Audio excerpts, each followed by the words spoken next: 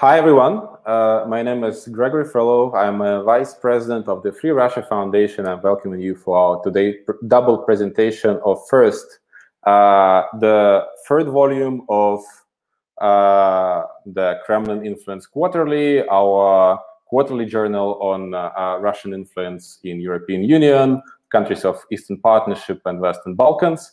And secondly, today we also have a presentation of a special issue of the journal on disinformation, Euroscepticism, and pro-Russian parties in Eastern Europe by Maria Snegovaya. I'm welcoming our today's panelists. First of all, Grigorij Mesežnikov, who is a political scientist and president of Institute of Public Affairs in Slovakia. I'm welcoming Răzvan-Ovidiu Ceuca, who is a PhD candidate in international relations at the Department of International Studies and Contemporary History of the Babeș-Bolyai University of Cluj-Napoca in Romania. He is an expert and specializing in analyzing and countering hybrid threats for Intel 4 Patrium. I'm welcoming Maria Snegovaya. She is a postdoctoral fellow at the Kellogg Center for Philosophy, Politics, and Economics at Virginia Tech, as well as a visiting scholar at the Institute for European, Russian, and Eurasian Studies at the George Washington University. And of course, Anton Shekhovtsov is joining us. He is a senior fellow with the Free Russia Foundation and editor-in-chief of our journal. I'm not going to steal the floor for too long.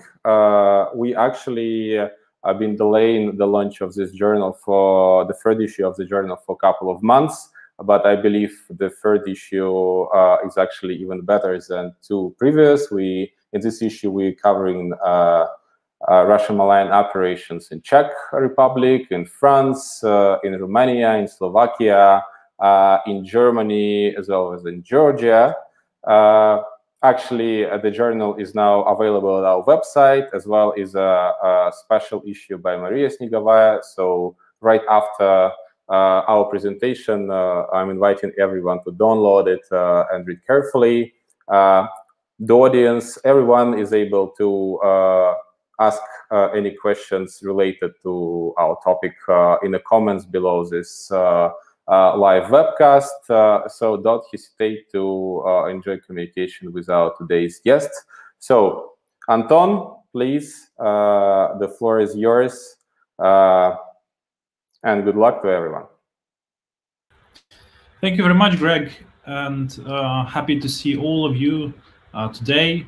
I will do my own presentation first, about my own contribution to this edition, and then I will moderate the discussion. So my contribution, I think it was a bit, I'd say it was probably a bit surprising, because I was essentially focusing not on a particular country, but on a particular development. Usually in the Kremlin's Influence Quarterly, we focus on only one country, sometimes even on one particular area in this country where we can identify Russian malign influence. But this time I was looking at a very interesting development, in my opinion. You may have heard that in autumn last year, a French teacher was killed brutally by Islamist terrorists in a region around Paris. And the police shot the terrorist, and he turned out to be a Chechen refugee, so a Russian refugee of Chechen origin. Actually, he was not born in Chechnya. He was born in Moscow, as far as I understand. And then he traveled with his parents when he was still very young to France, where they received this status of refugees. And the overwhelming majority of Muslim communities, of Chechen communities in France and also Europe, they unequivocally condemned this terrorist attack and this brutal murder of French teacher. And he was he was killed essentially because he was teaching his pupils because of freedom of speech, freedom of expression, the Republican values. Some parents complained that he apparently showed some caricatures on the founder of Islam, Muhammad, although he was actually very sensitive about those issues, and he would even ask those who would be offended by those caricatures or some depictions of the founder of Islam, pupils could leave the room for that time. But anyway, there was this huge campaign against this teacher on the internet, and this Islamist terrorist, Abdullah Anzorov, he found out about this campaign and he decided to kill this teacher. So as I said, there was condemnation, and if you look also at the reactions of the official Kremlin, they also were totally condemning. So there was no ambiguity about condemning this attack. And as well, I was focusing on Ramzan Kadyrov, the leader of Chechnya.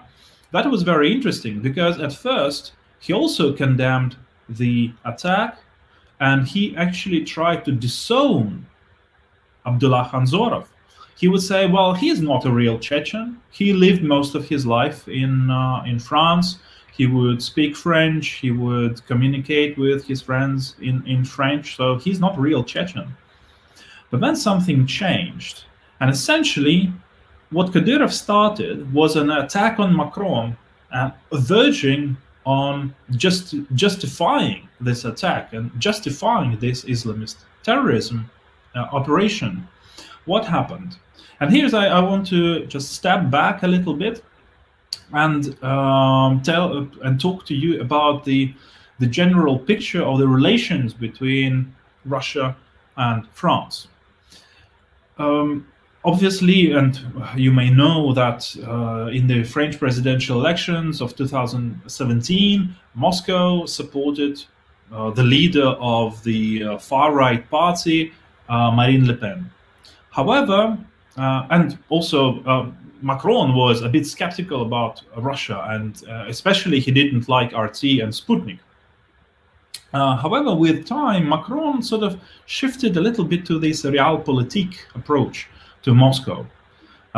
He started saying that we cannot actually solve many regional and global issues without Russia. We need, although we do have our differences, we still need to talk to Russia. We need to have a dialogue. And Moscow totally was very happy about this realpolitik approach of Macron's. However, after the poisoning of the major Russian opposition figure, Alexei Navalny, France, together with Germany, they adopted a very, well, I would say even, a very harsh position towards Moscow. They, the leadership, and especially also, foreign ministers of Germany and France, they started pushing Russia to do something about the poisonings and these also the use of the chemical weapons, because Novichok, the substance that we used to try to kill Navalny, it is considered to be a chemical weapon, and Russia, among many other countries, banned or signed the agreement to ban the use and production of chemical weapons. So it was a clear violation. And France and Germany, they were very strict, and also the United States, obviously. And even sanctions were also introduced in autumn, and those sanctions were pushed by Germany and France in the European Union. We're talking about the European Union. So there was this conflict, and Moscow didn't like it.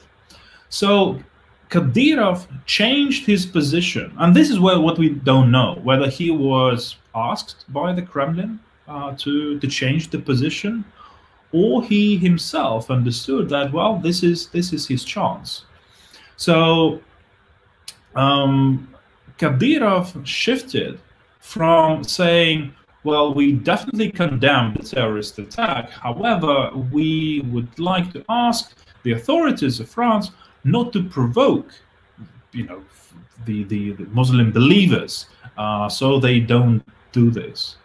And he shifted his position from this sort of moderate condemnation to almost any absence of condemnation, saying, well, Macron is a terrorist #1, not Anzorov, not anyone else, but Macron was the terrorist #1 in France and you know, and in Europe.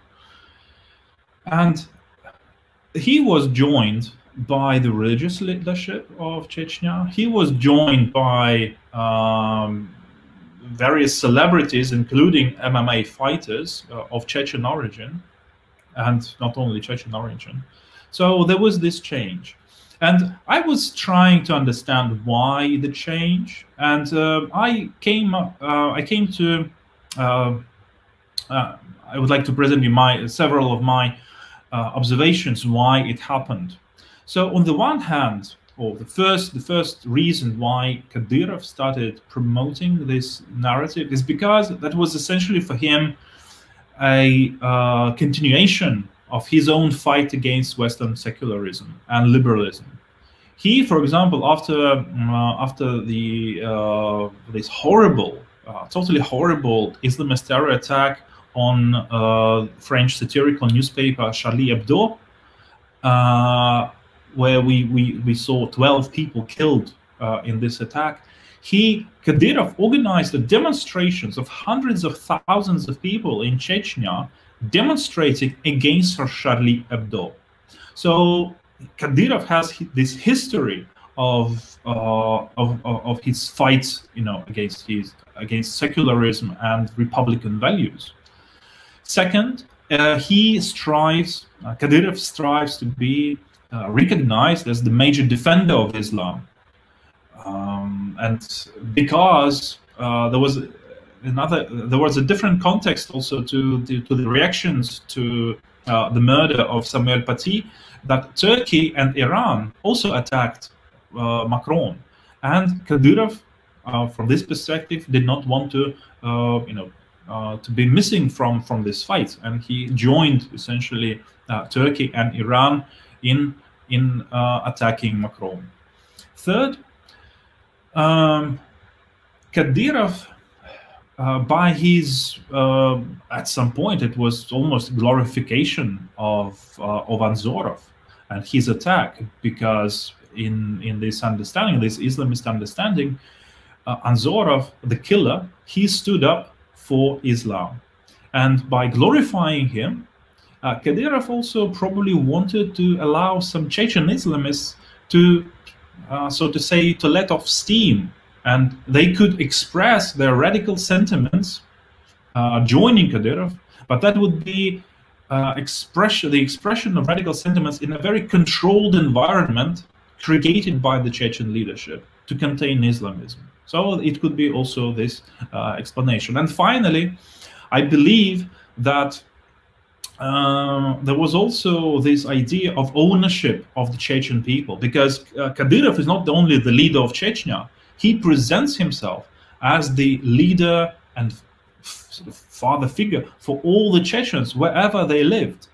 So he changed his position, because at first, as I said, he tried to disown Anzorov, saying, well, he's not a Chechen, but then he himself, Kadyrov, allowed Anzorov to be buried in Chechnya, although he was, he probably visited Chechnya a couple of times, but he never lived there. But that was a move to show that Kadyrov was re-owning this Islamist terrorist. And the idea behind this ownership or re-ownership of Anzorov was that whatever you do, it's like, talking to Chechens, whatever you do, whatever crime you commit, you will always have our support. We will support you, no matter how serious your crime is. On the other hand, we own you, so you should behave and never try to undermine Kadyrov's authority wherever you live, either in Chechnya or in some other parts of Russia, or in Europe or else anywhere. So this is sort of double message. We own you, we support you. And why, for example, and when I said that Kadyrov aspires to be a leader of Muslims, why, however, he never criticized, for example, China for the genocide of the Uyghur Muslim minority in China? Because obviously he would never be allowed to do this by the Kremlin. However, the Kremlin definitely allowed Kadyrov in his attack against Macron. And here are two reasons why I think it happened. So one explanation is that it was a double game on the part of Moscow. On the one hand, they welcomed or embraced this realpolitik turn of President Macron's. However, it was absolutely dissatisfied with the role that France played in introducing sanctions related to the poisoning of Navalny against Moscow. So that was dissatisfaction, and this is why Kadyrov was allowed to do what he did. And second, I think, and Ivan Preobrazhensky, our colleague who also contributed to this third issue of the Kremlin's Influence Quarterly, he, I think, very insightfully noted that obviously there were attacks against Macron on the part of Turkish President Recep Erdogan, and the Kremlin wanted to also amplify somehow Kadyrov's leadership in the Islamic world, because for Moscow, although they may be, Russia and Turkey may be allies in some areas, however, Turkey is also competing with Moscow in the region, and also in the sphere of influence on the Islamic world. So by empowering Kadyrov to do what he did, it was also done in order to somehow, to compete efficiently and effectively with Erdogan's Turkey. So these are my observations about these, influence operations, I would say, against Macron, against France, against its Republican values on the part of Russia, and using Kadyrov as sort of this instrument of the political warfare with France. So I would now ask Razvan to talk about his research, which was very interesting, because we usually hear obviously about RT.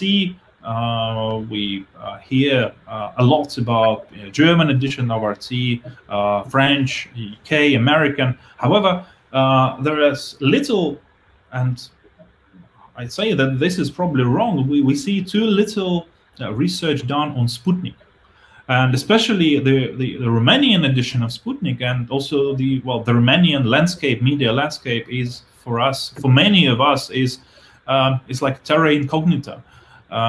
So Razvan, the floor is yours. Very interesting. Thank you very much, Anton. Just a second to share a screen a little bit. Okay. There we are. Is it everything okay? Okay, good. Well, thank you for the observation, Anton, and thank you for the opportunity, as well as for the introduction you've made to my contribution. Basically, my research focused on the Kremlin's malign influence through Sputnik, Romania, Moldova, and I have selected 2016-2020 as a period of research, mostly because, as Anton said, when it comes to the Romanian case study and the Romanian media, the Romanian propagandistic media landscape, very few research or even none-research is done. So for this reason, I have tried to realize the content analysis on Sputnik, Romania, Moldova, where I have collected 24 relevant articles. If you ask me, there are even hundreds of articles, but I have to select the most relevant ones for my research, because there are many articles. I could have done 3 pieces, I think, but well, you know, I was constrained by the space, but also I tried to interpret those data, and I found out that 5 main narrative approaches are used to exert the malign influence in all of its 3 forms, which I will cover in the following section, using strategic narratives. So basically, there are 5 main categories of strategic narratives, which are correlated with the concept of malign influence. Now, a short background related to Romania. Since 1997, when the US-Romania strategic partnership was signed, Romania tried to secure itself against emerging threats, just like the Russian Federation. But also US tried to expand its influence by offering benefits and protect its military assets in the region, which I'll cover also in the following section, because there are a few military assets who were targeted by the Russian propaganda and are still targeted by the Russian propaganda, actually. But in 2004, after harsh years of trials of integration, harsh reforms, Romania finally joined NATO. But for this reason, Romania, basically this was a twofold effect. Romania secured itself against emerging threats, as I mentioned before. But on the other hand, as the NATO expanding, this thing created, let's say, not so good backlash among Russian policymakers. And for this reason, since that moment, basically a more, let's say, accurate, malign influence was exerted after 2014. But since that moment, Russia wasn't really keen on recognizing the new status quo where the ex-Soviet or even ex-communist states joined NATO. For this reason, as Anton already did in the last volumes of the Kremlin's Influence Quarterly, Russia's malign influence is exerted in 3 main forms, and they are also applied to the Romanian case study: sharp power, mimetic power, and dark power. Related to Romania, the sharp power component tries to undermine NATO's role in Romania, to see fractures between NATO and the European Union, and also shape Romanian public's attitudes, using links or so-called links between local organized crime and the presence of NATO bases in Romania. And I will cover this aspect at the final of my presentation, because it's a very interesting one, and I think that the international audience really needs to have a clear perception about it. Also, mimetic power is present here in the form of advancing the Kremlin's belligerent perspective about NATO, and also, on the other hand, expressing Moscow's friendly intention in relation to Bucharest, just like it does in relation to other states. Dark power, the final component, which was basically conceptualized by Galeotti, but still it's very poorly conceptualized in the literature, as I have found out in my years of research, aims to bully the alliance through anti-NATO narratives, policymakers, and cultural actors. And this is also a very, very interesting aspect, which I'll cover in the following section. The first section, the Kremlin undermining NATO's role in Romania, usually tries to, let's say, cover up a few narratives related to the NATO's negative role in the world. For instance, we see that NATO is labeled as nothing but a relic of the past. It's also labeled as a huge lie and danger to the whole world. Romania is thought and even told to be a mistake, and because NATO entered in Romania and not Romania in NATO. So basically, they are trying to convince the public opinion in Romania that NATO somehow invaded us without our consent. Also, the Romanian people are used as Guinea pigs in America's attempt or America's operation to annihilate the so-called strong army of Russian Federation. Romania is considered a CIA branch in the Balkans, and many more narratives. Here is the list of only the most relevant ones which I have selected, because this section basically covers up common narratives which are used against, let's say, other states which are NATO or EU members. The second section, bullying the alliance through anti-NATO narratives, policymakers, and cultural actors, also has a twofold component. On one hand, Sputnik Romania Moldova tries to bully local pro-NATO policymakers like Mircea Joană, who was a very, let's say, good policymaker and who's now the Deputy Secretary General of NATO, and is labeled a fool of NATO who destroyed the Social Democratic Party, who, as a remark here, had also in the past, with certain occasions, a pro-Russian rhetoric, but a very, very vague one. And with that, for this reason, it's considered to be the only party able to have a word in the face of Western orders. Also about Adrian Zuckerman, who is former U.S. ambassador in Romania and is up until now is the first Romanian American ambassador, U.S. ambassador in Romania. He's criticized for also for certain statements made in the past related to the role that Romania actually plays as a NATO member. And his critics usually consisting, or the critics brought to him consisting the fact that the strategic partnership only consisted in payments to it or deaths of Romanian soldiers, external adversities, and so on and so on. On the other hand, however, there are certain actors who are promoted. For instance, the former PM Adrian Năstase, who also owns a foundation in Bucharest, which actually in 2013, I think, invited Dugin there, had the courage to accuse NATO of violating its commitments not to expand an inch towards east. And for this reason, he's very promoted on Sputnik, and not in a single article, I mean.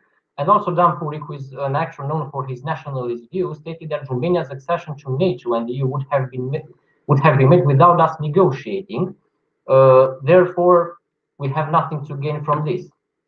The next section, the next narrative approach, which aims to seed fractures between NATO and the European Union, usually targets Emmanuel Macron's project of creating a EU army. And we see here that EU army is targeted as a clear expression of Brussels' desire for independence from the United States and NATO.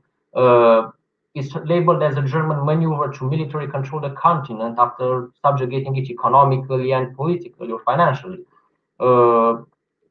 Emmanuel Macron is also considered the geostrategic poodle of Germany. US would aim to encourage Eurosceptic discourse and nationalist discourse as well in order to divide and also make these cleavages useful to American interest. And also Donald Trump is associated, this was very funny basically, is associated with the ex-Soviet leader Mikhail Gorbachev because he is said to trigger a perestroika in Europe. It was very absurd in my opinion, but actually in order to generate emotions, you have to use this sort of structures. Last but not least, we're trying to, Sputnik Romania Moldova tries to reproduce the Kremlin's alternative perception on NATO. Here also we have a twofold backlash. On one hand, Sputnik tries to provide an alternative vision, and as I mentioned before, this is an approach used in other states as well.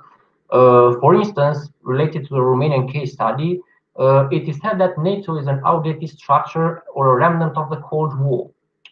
We see here that actually the Kremlin seems to live in an old paradigm, while also it is said that it will maintain a tense state of typical of that period to fulfill its role as an imperialist organization. On the other hand, it tries to brand itself as a better alternative using, of course, very specific narratives here, while also instrumentalizing some sort of minorities, namely the Russian liberal minority in Romania.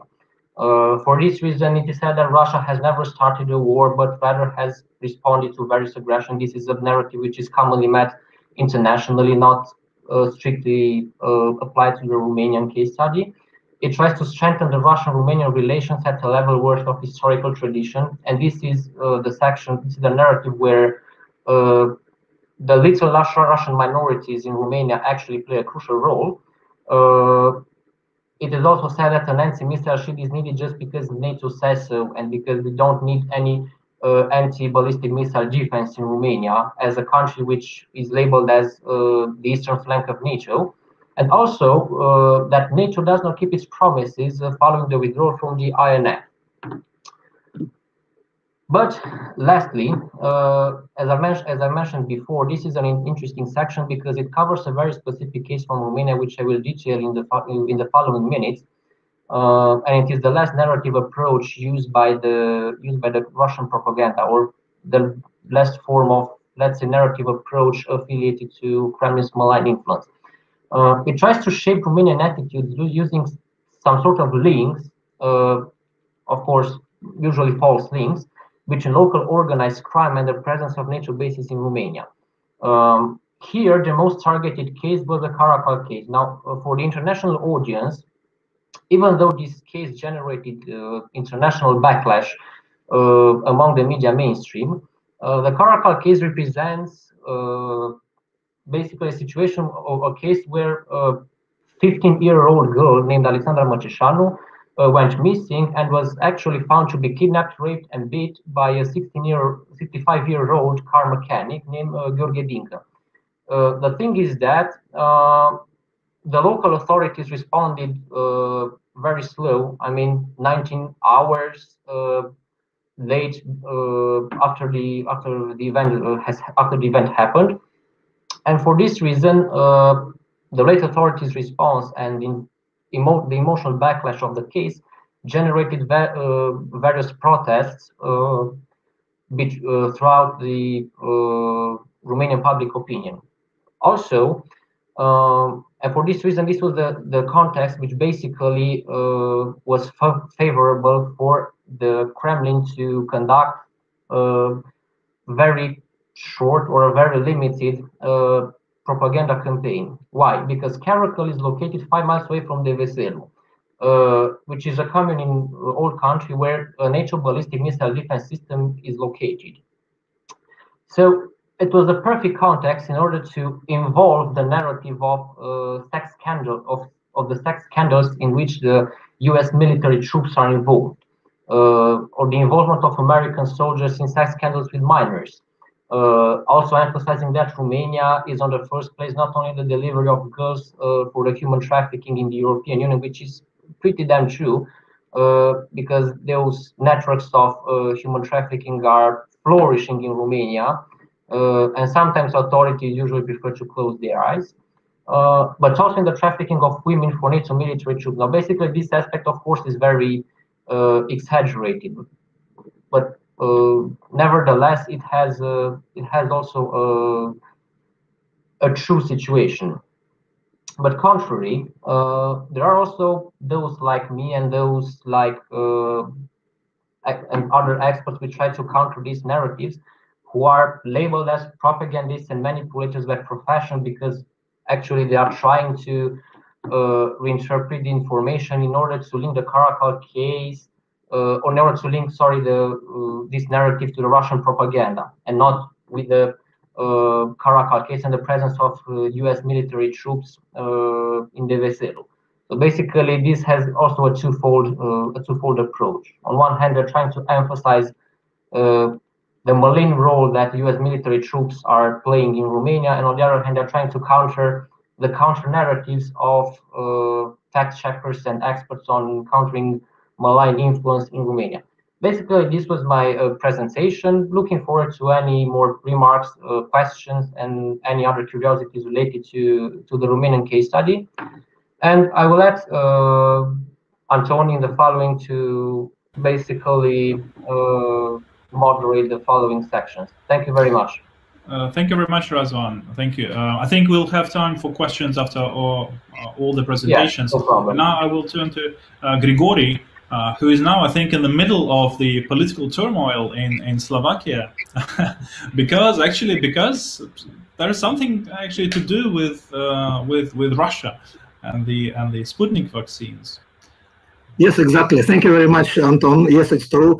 Let me first to thank you as editor of Kremlin's Influence Quarterly, but also Free Russia Foundation, for inviting me to take part in this extremely interesting project. And I'm happy that I can have opportunity to share my knowledge about Russia's influence in Slovakia and to take part in this debate. And you're right, yes, we are joking here in Slovakia that the government imported Russian vaccine to Slovakia to vaccinate people against COVID. the process of vaccination still didn't start, but the Slovak politics is already vaccinated, and the result is that government is collapsing. Of course, there are some specific aspects of the situation in Slovakia, and it's a result, I mean, this collapsing situation with the government is a result of the previous development, and there were many factors which influenced the relations between political parties, some personal characteristics of the politicians, but the fact is that in this final stage of the crisis inside the ruling coalition was somehow provoked by Russian vaccine Sputnik. But let me start to introduce and shortly maybe characterize my contribution. It's a contribution focused on the Russia's influence in Slovakia, tools and actors. And I will speak. I will try to be as short as possible, not to take much time to my colleagues, especially for the debate.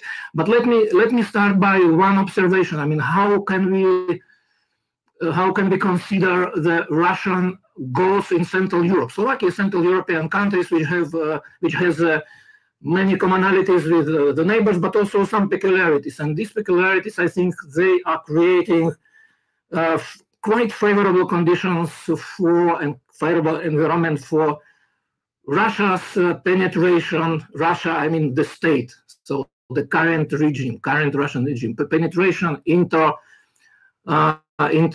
Slovakia's social and political fabric. But what is the ultimate goal of Russia today? I think, and at least as I understand the situation, that the ultimate goal strategic goal of Russia's foreign policy in this region is to disconnect Central European states, the former satellites of the Soviet Union, which passed through very deep transformation process, became a part of the integration groupings, European Union and NATO.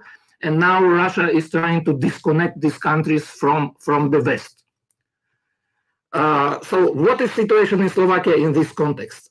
It's really the fact that Russia is providing, imposing its influence in Slovakia in order to disconnect us from the West, taking us as a part of the Russia's engagement in the battle with the West, or it's just a kind of phantasmagoric interpretation. Maybe it's an intentional invention, a bogeyman of small group of people which is trying to complicate or to destroy friendly relations between Slovakia and Russia. Slovak Information Service, which is a special secret service, published last year and 1 year before a report. Its report, I think, in a special section, I guess it was written by the counterintelligence department of Slovak Information Service, inserted in this report the paragraphs characterizing activities of the Russian state in Slovakia. And you can find there very precise description of Russia's activity in Slovakia, not only in the area of espionage, but also in some domain, political domain, social domain, efforts to influence decisions of policy-making organs in Slovakia, also making efforts to complicate relations between Slovakia and the West,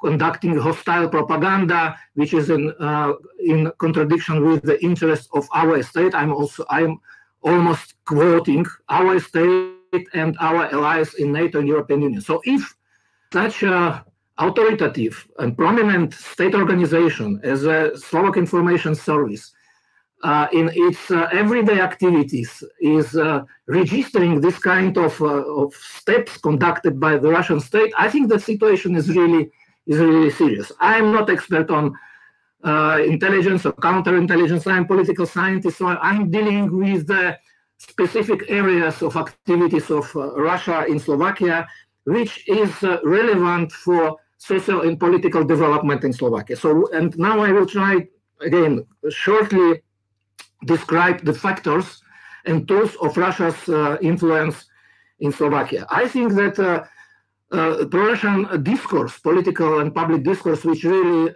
it exists a long time, there are three main factors of persisting of this discourse. First is ideological legacy of the 20th century intellectual elites, Slovak intellectual elites, especially prominent figures who are considered, who are iconic person, who are really national leaders, which, for example, Ľudovít Štúr was a codifier of Slovak literary language.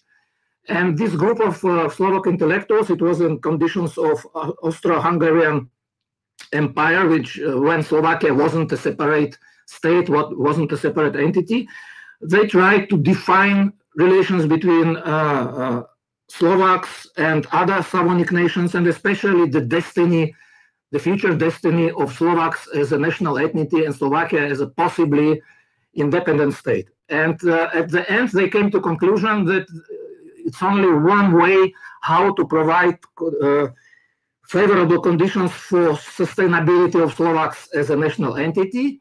And they predicted, so even they, I would say it was their recipe for Slovaks. It's a legacy and message of Ľudovít Štúr, who is still, as I said, iconic person in Slovakia, that Slovaks should merge with the Russians. Slovak will use Russian language as a national language. So Slovakia, or the territory which is populated by Slovaks, will be part of the territory of Russia, and Slovaks will convert to Orthodox Christianity. So the reality today is completely different. Slovaks are part of the Western community. It's a separate nation with its national characteristics, separate language, and with confessional peculiarity. Slovaks are still Catholics and Protestants. So, but nevertheless, this ideological legacy, because Ľudovít Štúr is considered as a de facto the father of Slovak modern literary language, is present in everyday life. You can find streets of named on behalf of Ľudovít Štúr, squares, different cultural institutions, museums, theaters, and so on. So it means that it's still present since the half of 19th century. The second factor is ideological legacy of Slovak political and cultural elite in the first half of 20th century, but left-leaning cultural elite, which de facto somehow merged with the communist movement in Slovakia. Quite interesting and symptomatic thing is that ideological metamorphosis. While in 19th century, this pro-Russian sentiment was very typical for conservative or maybe even reactionary domain, in 20th century, the main proponents of pro-Russian influence in Slovakia, so people who somehow connected the destiny of Slovakia and future of Slovakia, at that time it was part of Czechoslovakia, with the Soviet Union, de facto with the communism. And I think that why it's symptomatic, because it tells us that the perception of these two completely ideologically different groups of intellectual leaders, they somehow they were thinking more about state. So it was an expression of sympathy and hope with the Russian state. And this Russian state can or could provide, according to this perception, good conditions for the future of Slovaks. Today, also we have, of course, very diverse group of pro-Russian actors in Slovakia, and it's a combination of everything. You can find here communist people with communist views, nationalists, people with reactionary views, and I think that's also symptomatic, because when we are trying to identify their preferences in Russia, immediately we see that, I mean, the Russian state today and the, if I can call this ideological background of the current Russian political regime, it's really a combination of everything. And the Slovaks are trying to pick up something which is closer to them. So it was about main factors which are feeding this pro-Russian sentiment and pro-Russian discourse in Slovakia. Now, let me just tell few words about this ethno-political element, this pan-Slavism. I mean, it's still also present in Slovakia, but quite interesting. This pan-Slavism in Slovakia means that it's a combination of not cultural, but political Russophilia with a distrust to the West. And what is also quite unique that this pan-Slavic rhetoric is typical for, again, diverse spectrum of political actors. Slovak National Party, for example, which is, at least they present themselves as a traditional national conservative movement, then Smer Party, Direction Social Democracy, which is social democratic movement, then extreme right, fascist party of Marian Kotleba. All of them are using these pan-Slavic references, despite the ideological discrepancies between them. What is also interesting that this pan-Slavic sentiment is focused predominantly on Russia. And not only this, so somehow proponents of this sentiment are either neglecting other Slavic nations, or they are criticizing them, these nations, that they are not enough friendly and conciliatory to Russia. So, and Poles are criticized now currently Ukrainian, especially because Ukrainians are now in the conflict with Russia.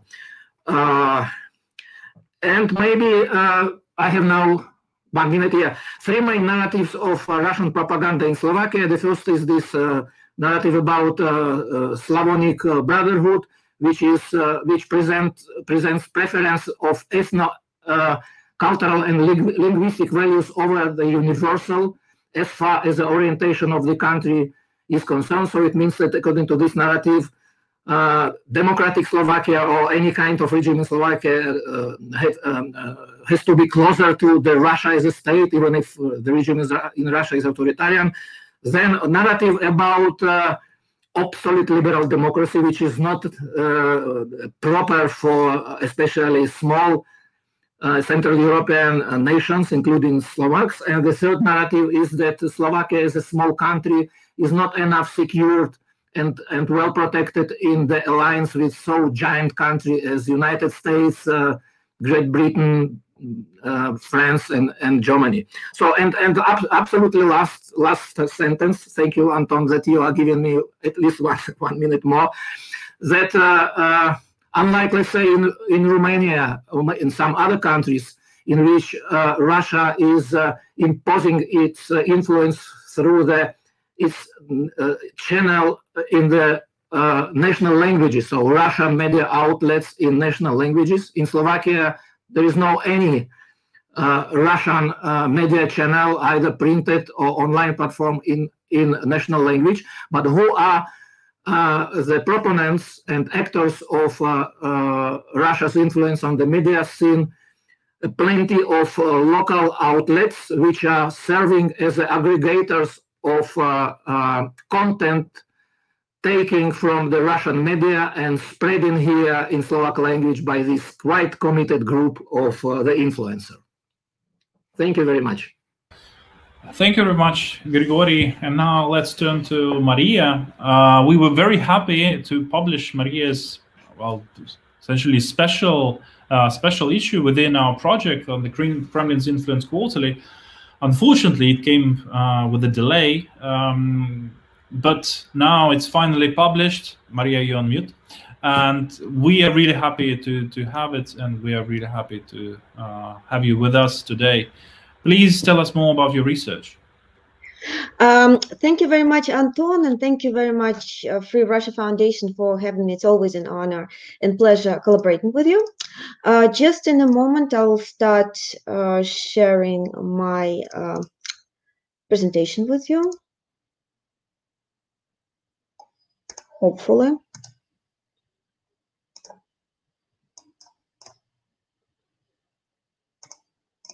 All right. There we go. Now everyone should be working well. So in some ways, for the sake of this presentation today, we're moving a little bit along with the logic of inductive reasoning from specific observations and cases described by Anton, Razvan, and Grigorij, to a broader understanding of what it is that unites political actors across Eastern Europe that find themselves, that prefer for some reason to cooperate with Russia. And this was essentially the question that motivated my research from the start. I do not subscribe to the concept that all of the parties that embrace pro-Russian narratives in Eastern Europe are necessarily Putin's agent deliberately, because they all also have a lot of the domestic motivations usually, and try to, in some ways, at least respond to demands of specific social groups within those societies. So what sort of demands are they responding to? This is a question that essentially motivated this research. And now, why specifically Eastern Europe, right? We know that Kremlin's influence operations are active all over the world, here in the United States, perhaps more than anywhere else. However, Eastern Europe is interesting for several reasons. First of all, it commonly serves a testing ground for Russia's influence operations. We know that Kremlin tried repeatedly some of the disinformation attacks, some of the cyber attacks in Eastern European countries first, before spreading those to the rest of the world and to the Western Europe. In addition, Eastern Europe provides quite a prolific ground for Kremlin manipulation and disinformation because of the painful, sometimes, history and legacies in the regions that in some way influence the regions present. Therefore, Eastern Europe in some ways can be described as, to some extent, being more vulnerable to the Kremlin influence, although perhaps also more experienced, of course, with it, and perhaps better able to fight it in some ways. Now, for this presentation, I use the concept of reflexive control. It's the strategy that the Kremlin uses in order to be able to shape its targets' perception and worldview in the way that is more advantageous to Russia's objectives. This is an approach that has been described by multiple scholars, including Timothy Thomas in his kind of foundational work back in 2004. In my own research, I described it in recent years as well. So reflexive control consists of two main elements. The first one is reflex. That's essentially the tool that the Kremlin uses. The process of imitating the target's reasoning or possible behavior and causing the target to make decisions unfavorable to him or herself. And the reflexive control also relies on the target filter. Filter is the target set of concepts, knowledge, ideas, and experiences, all kind of sort of essentially additional layers that influence our perceptions. The Kremlin, based on its old Soviet toolkit that was actually pioneered by Soviet military thinkers back in 1960s first, actually shapes, influences this filter of the opponent using different reflex approaches in order to shape the target's perceptions in a way that are beneficial for the Kremlin. Specifically, with an application to Eastern Europe, in this presentation, I argue that Eastern European filter includes all sort of kind of long-term legacies, history, cultural influences that condition and shape the Eastern European countries' relationship with the Kremlin and specific attitudes that are easy to manipulate for the Kremlin propaganda. These include historic links to Russia, societal disillusionment with the recent Europeanization that in turn led to the rise of political actors in the region, general feeling of the insecurity and perceived dependence on great powers that's also quite typical for some of the countries in the regions. All of those kind of elements of the filter present prolific ground for the Kremlin to exploit. One of the particular elements, one of the particular results of the spreading kind of frustration with the European, with the integration in the European Union and overall transition experiences in the region has contributed to the rise of Euroscepticism. And this, as I argue in my presentation, one of the key leverages, essentially, in Eastern Europeans' filter that the Kremlin exploits. In this context, the Eastern European reflects this essential skepticism and growing frustration with experiences of Europeanization, allows the Kremlin to manipulate it and deepen the divides between the East and the West by directly questioning the advantages of being a member of the EU, NATO, transatlantic community, trying to revitalize feelings of geopolitical in-betweenness and neutrality. And essentially, in this sense, you can argue that anti-European sentiment is used by the Kremlin as possibly as this reflects as a geopolitical tool in order to deepen the existing divisions within the region. The question, therefore, remains to what extent this argument actually is true, right? We need some evidence to check the electorates of these actors, supporters of these political parties with which Kremlin collaborates in Eastern Europe, to see to what extent that's actually the case. And this is what the rest of this presentation is about. In this research, I compiled a data set of Eastern European parties that can be classified as pro-Russian, quote unquote, meaning that in their policies, agendas, rhetoric, these parties embrace policies and arguments that are indirectly or directly favorable to the Kremlin. And of course, some of the participants of today's panel, including Anton Shekhovtsov, were very, very helpful in actually compiling this data set. I wanted to thank them for the participation. So this is just a brief description of classification criteria on which a certain party was classified as being pro-Russian. The result led to classifying 30 parties in 10 Eastern European countries as, quote unquote, pro-Russian. So here's a brief list of these parties. I don't think, unfortunately, we have a lot of time to discuss it more in detail, but I'm happy to provide you.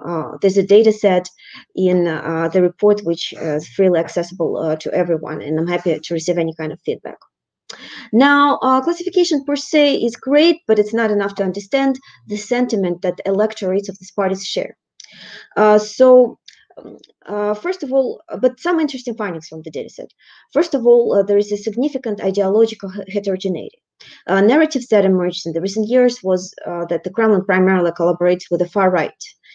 We see that the findings from this data actually does not confirm this argument. We see that there's actually collaboration with parties on both sides of the political spectrum, right, including conservative and radical right, but also left, including socialist center-left party families, radical left parties, as well as parties that do not kind of classify themselves as belonging to any part of the political spectrum.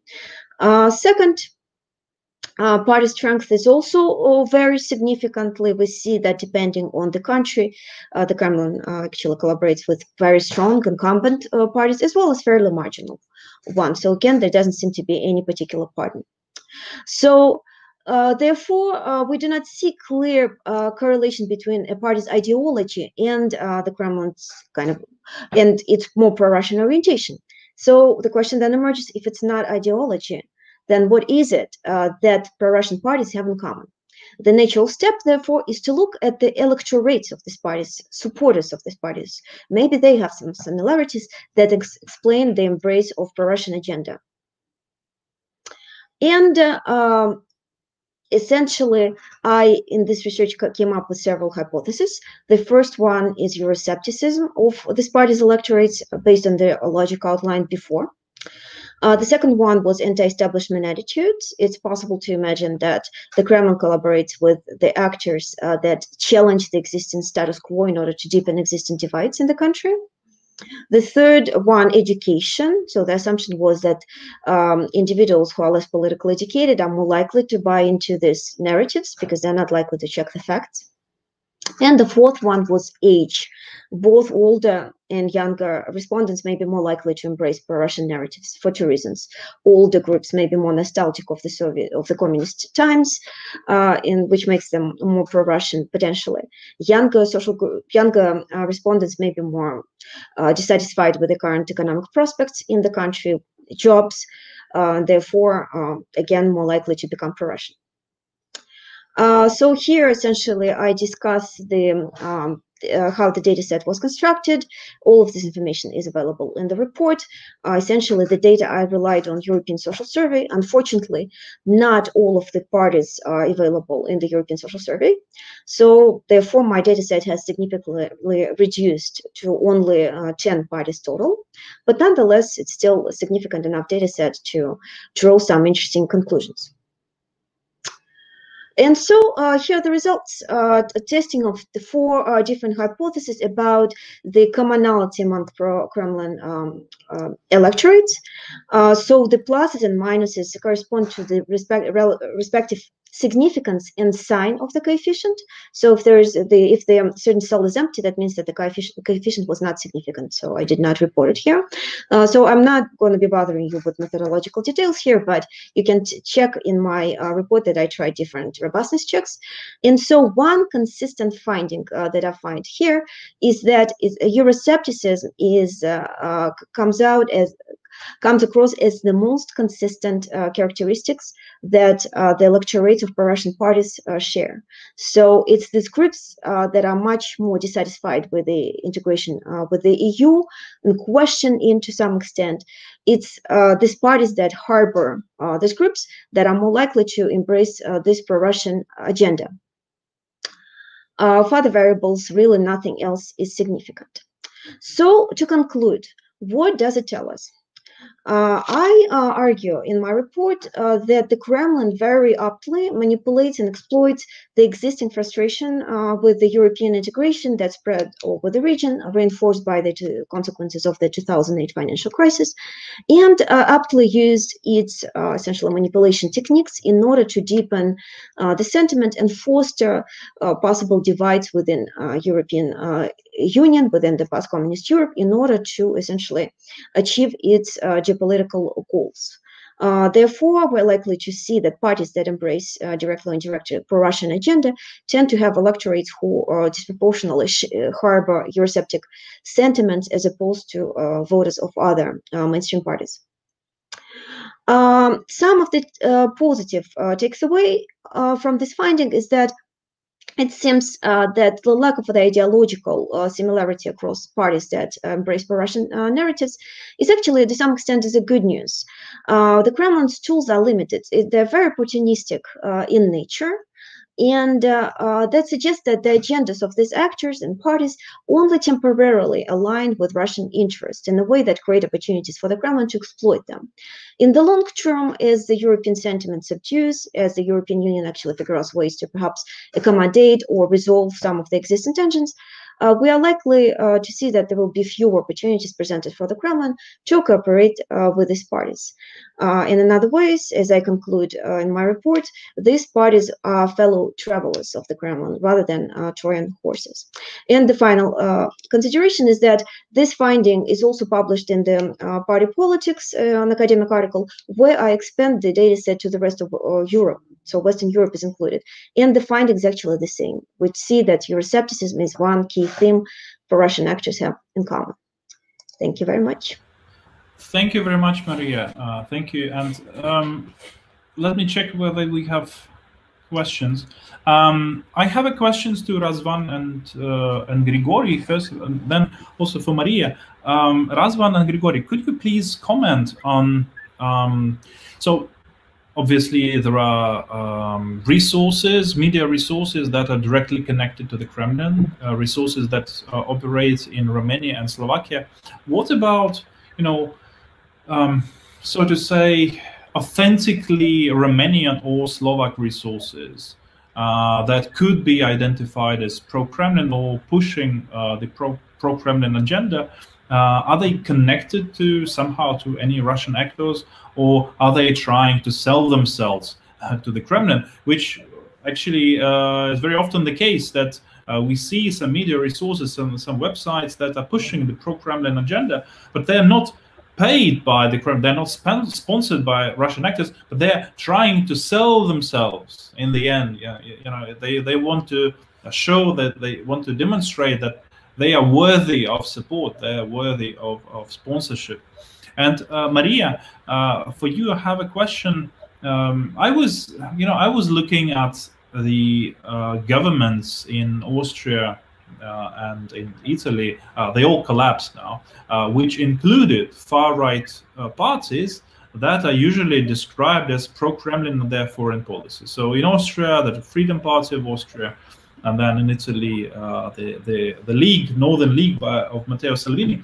I noticed a very interesting thing, that essentially the reason why they failed to embrace pro-Kremlin agenda, 100%, is because they, at the same time, well, at least a couple of years ago, they were also very much pro-Trump, meaning they were also pro-American. And when, for example, they would travel to Moscow, or when Sergei Lavrov would not demand, but probably suggest to them to say something against the US and its influence in Europe, they would hesitate because, well, they like Donald Trump. Representatives of both parties traveled to the US to meet with Donald Trump, or at least with some people very close to him. In your research, although I do understand that it was mostly sociological research, have you noticed any of this pro-Trump feelings among the pro-Kremlin parties in Eastern Europe? Or how does it play? Yeah. So Razvan and Grigorij, let's start from you. Well, to start with, yes, of course, there are a few authentic resources, but there are very few in number. Actually, what I know so far, apart from Anton knows what I'm talking about, people like Karaja and all those individuals, there are a few actors which are basically called independent distributors in the literature, like NGOs and think tanks. For instance, where I study in the city of Cluj-Napoca, there is actually a half-dead think tank, which is, rather NGO, not think tank, sorry, which is called Vostok, which in Russian means east. Basically, if I were to interpret strictly its name, I would say that its orientation, its ideological orientation is pretty obvious. But if I were to look at its activities, I would find out that it actually tries to sell itself to the Russian agenda if it was not, or if it is not already sold since a few years. The reason why I'm talking this is due to the fact that in 2017 it recruited teenagers for the World Youth Festival from Sochi, and some of you might know about it, where they have organized some sort of preparation committees in Romania and have collaborated with other university centers like University of Bucharest, as well as community minorities like the Russian diplomat community from Romania, where they have sent teenagers along with representatives in order to represent Romania in a sort of way to the World Youth Festival of Sochi. After that, in 2018, I think, another NGO was created, Future Team, whose objective was to actually send independent monitors, I think, to the Russian elections. Of course, we are talking about biased elections. So basically, yeah, there are some resources exploited in order to promote the Russian or the Kremlin's agenda in Romania, but they are very few in number, and most of them are actually relevant. The NGO I was talking about was mostly focusing on organizing the Russian Film Festival, and that was pretty much an activity which didn't imply that much of a propaganda. But in other times, the thing is that their activities were pretty limited, their impact was pretty limited. This is due to the fact mostly that Romanians are, let's say, some sort of suffer from some sort of societal bipolarity. Yeah, we have ties with the East. We are Orthodox. Our language, even if it's Latin origins, has a 20% Slavic component. We behave ourselves, but we behave ourselves in a Balkan way, or at least this is the Western perception. But actually, Romanians are pretty much Western oriented, and this is a very big challenge for the Russian propaganda to actually find very strong narratives or very strong cleavages in order to be exploited and succeed in its operation, in its malign influence operations. Thank you, Razvan. Grigorij?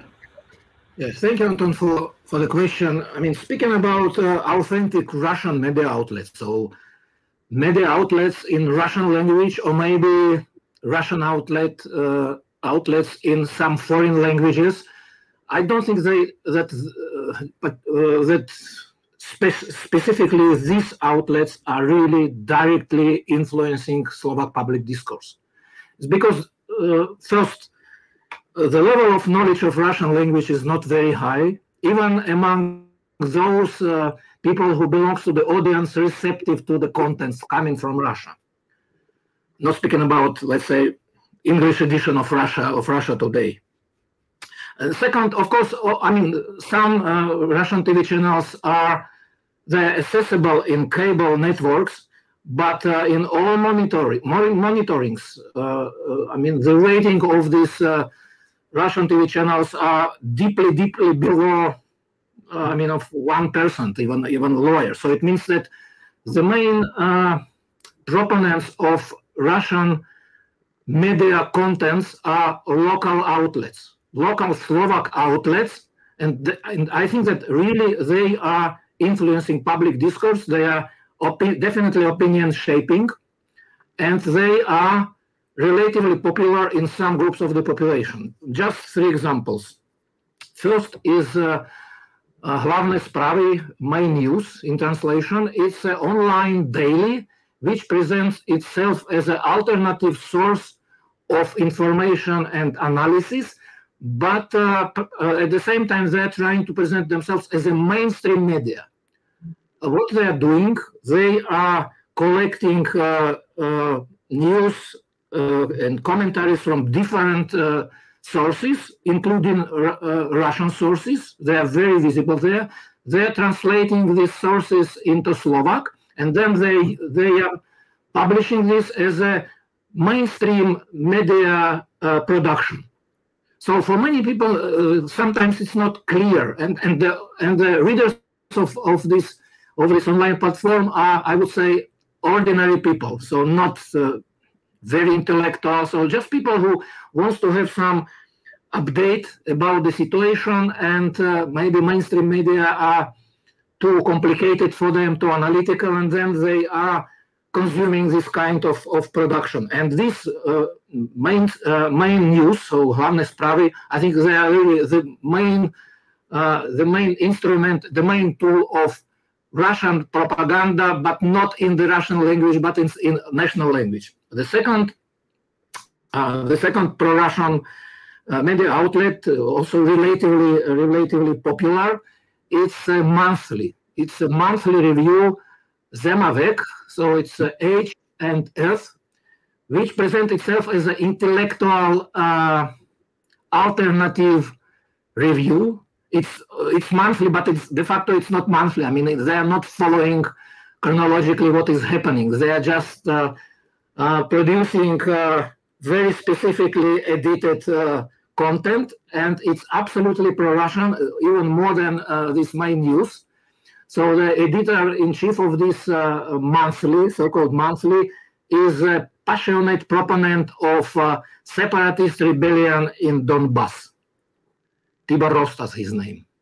And several times he was an actor of some cases with a criminal background. So he was spreading hate, and he was even sentenced. He wasn't sentenced conditionally, but the guy is really very nationalistic, very xenophobic, very pro-Russian, anti-Western, and this media outlet is considered as a disinfo. It's a disinfo and conspiratorial media. And the third example, of course, it's a broader variety of different platforms, but just, I mean, to take them as an example. And the third example is internet radio station or radio platform, Free Broadcaster. I think that Free Broadcaster is a combination of Hlavné správy and Zemavek, so Age and Earth, in the format of radio broadcasting. They're also quite popular among the population. They are located in Banská Bystrica, not in Bratislava. Hlavné správy, my news, located in Košice.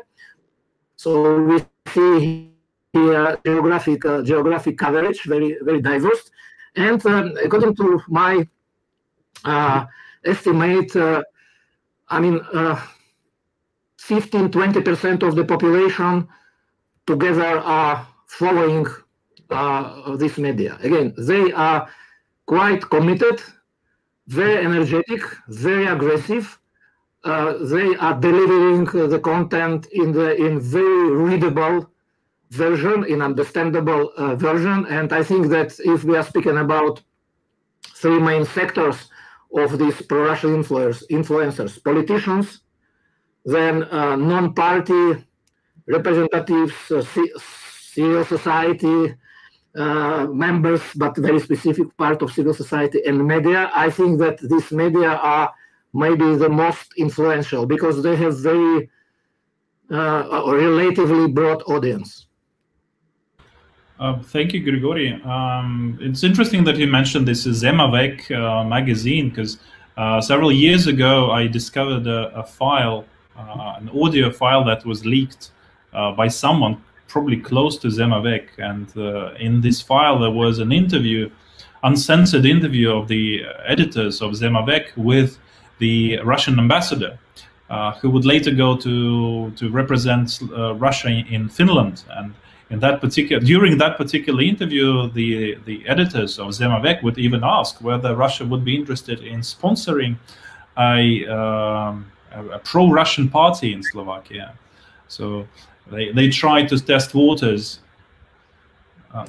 One addition, Anton, not only this, that they asked the Russian ambassador, the former Russian ambassador, to help them to get support for their media holding, but also Russian ambassador organized the trip to Moscow.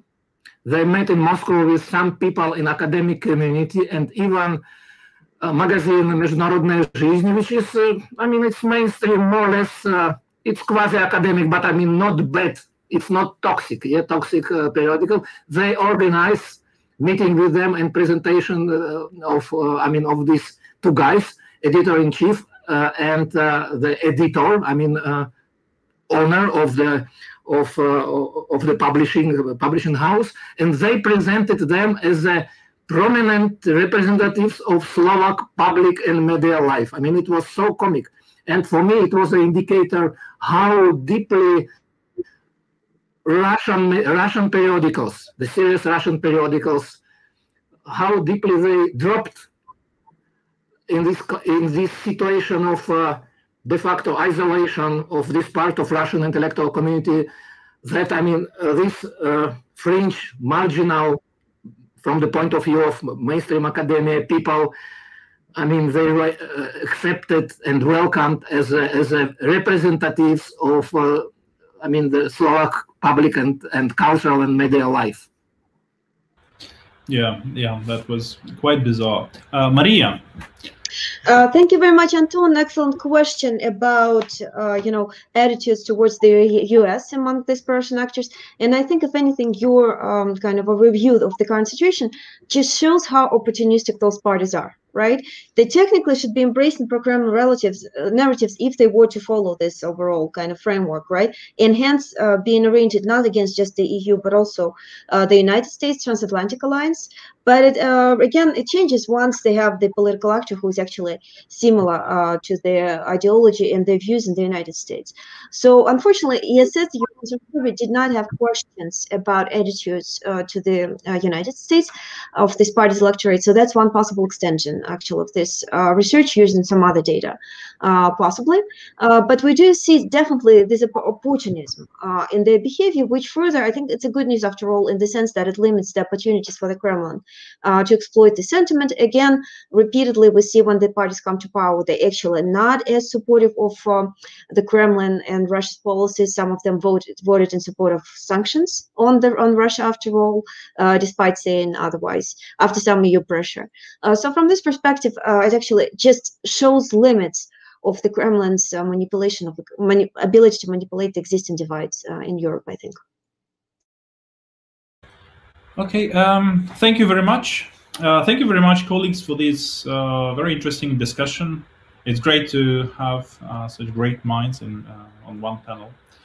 And I think we don't have any questions on our YouTube channel. So let me wish you all the best for today, for the weekends after Friday. Yeah, so thank you again, and see you sometime later. Thank you very much, Anton. And thank you very much. Bye. all the best. Bye.